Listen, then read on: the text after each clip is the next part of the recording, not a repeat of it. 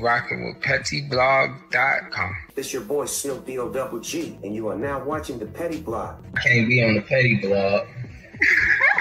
Petty and T. Petty. So they already know that I'm dropping the T. So let's get into this Drake and Rick Ross beef, because I know y'all want to know exactly how it started, and you know we got you. I mean, where should I really even start? But let's first start off by saying this part. So yeah, Rick Ross exposed Drake's nose job, and it has Drake's mama stressed out because she's hurt that Drake ain't take her to get hers done too. Chill. Drake's mama sent him the following text. Aubs, the internet is saying you got a nose job? You look the same to me in the kitchen today. I can't believe you would get one without me. Chuckle emoji, cause you know I always wanted one. Don't tell me that you got tattoos without me and now this too? And Drake replied with 7 crying laughing emojis. Yeah, I counted. He said, I would have got us a 2-for-1 deal if I went, ma. It's coming from Rick Ross, the guy I did songs with. He's gone loopy off the Monjaro. And for those who are wondering, that's a diabetes injection medicine. He hasn't eaten in days, and it's turned him angry and racist. He's performing at proms for money. It's bad. Don't worry, we'll handle it. Ooh, what that mean? You know that little we handle it part. But yeah, so he also tagged Rick Ross in the story and wrote, "You're one nosy goof." Not your one nosy goof. But I'm not gonna lie, before Ross said something about his nose job, we didn't even notice that he got it did. Drake would post some shit like that, you never know. Rick Ross posted things like, the bridge of your nose somehow got smaller, BBL Drizzy. Oh wow. And a few hours before that, he had wrote, who knows, as in N-O-S-E. That's crazy. And it's crazy that Ross noticed more than his own mama and his own fans. Interesting. But Drake is one nosy goof too, y'all. Let me explain. Because since we're on this topic, we gotta go there real quick. So his mama, Drake's mother, who clearly loves to text to and about her son, had her phone out in a picture and the screen happened to be on. And do you know what her nosy son did? He zoomed all the way into her phone screen to see what his mama was texting. And as you can see on your screens, she basically texts someone that she always cries when she comes to her son's concerts and that she's so proud of him. And this was a few months back and Drake reposted it as a forever core memory. And we wonder if in that moment of reading that his mama cried, if Drake cried too. And my mother cried to me, so I cried too. Nah, but on a serious note, Ricky also brought Drake's BBL to the light as well. And that is seriously old news, but I do know that not everybody be knowing about what be going on. But this did happen years back that Drake had some pudge, so he went and got lipo 360, which is very similar to a BBL, but without the fat transfer to his booty. I'm sorry. Oh man. So that's why people think that Drake got a BBL. You never know. And let's not even get into what his texting finger's mama texted him after finding out about his BBL, allegedly. According to an inside source who we can't name, that part has really stressed her out for real, and Drake had to explain to Mom Dukes that no, he didn't get a Brazilian butt lift. It was just a little ab etching, and that it's another one of Rick Ross, the guy he did songs with, lies. Oh, it's such a beautiful day. Me waking up from a nap, I just realized BBL Drizzy called his mommy on me. He shared their text messages between each other. Cupcake Drake.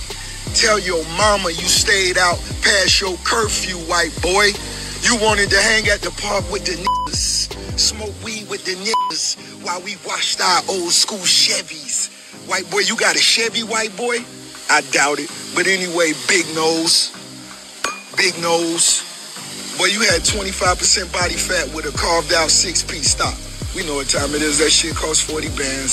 Stop. But tell your mama.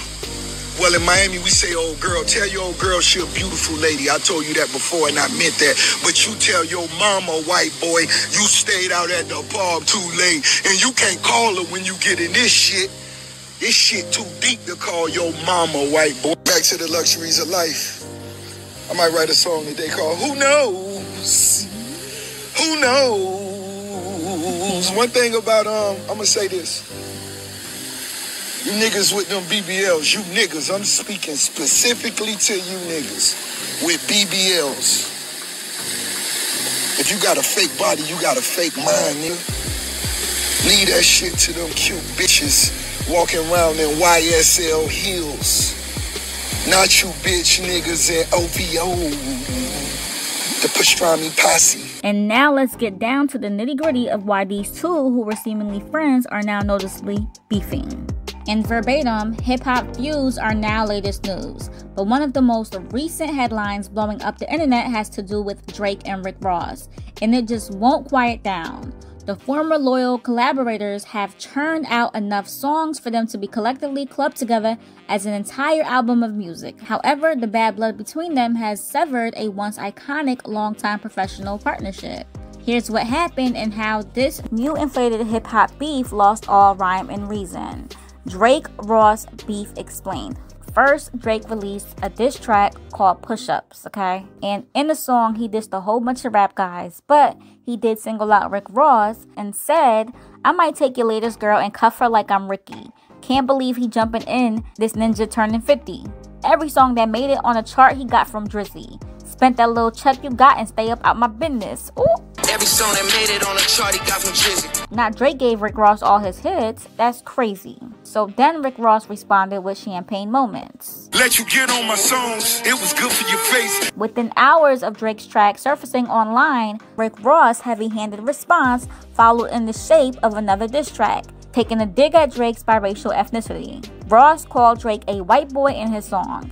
He added, "Ninjas leaking their records when we speaking directly?" Ross even addressed the supposed origins of their fallout, which came into focus last month when Rick unfollowed Drake on social media. He said, "I unfollowed you because you sent the cease and desist to French Montana, ninja. You sent the police, ninja. Hated on my dog's project, ninja. That wasn't the same white boy I seen, ninja, when we was making them early records." I unfollowed you because you sent the cease and desist. Interesting. Now, if my ears serve me correctly, I think Rick Ross also addressed that Drake DM'd one of his old chicks. Let you DM my old, but got bitches you can't. So basically, his ex-girlfriend Christina was invited to one of Drake's shows or whatever. So yeah, it's also over a female. I might take your latest girl and cuff her like I'm Ricky. Pushing his side of the narrative into focus, Drake eventually took to Instagram to share a screenshot of a text exchange with his mother. As the heated diss war blew up on the internet, Drake's mother picked up the alleged claims made by Rick on his track that Drake had gotten a nose job. While responding to his mother, he laughed off these allegations and addressed the person responsible for fueling these claims, reminding her of the guy he did songs with. Drake even labeled Rick a racist. Instead of letting the beef die down, Ross also hopped on his socials. In his recent Instagram story, the Champagne Moments rapper branded Drake BBL Drizzy and scuffed at him for having called his mommy on him. Again, referring to the Hotline Bling hitmaker as white boy, Ross condescendingly tells him that his mama can't get him out these troubles.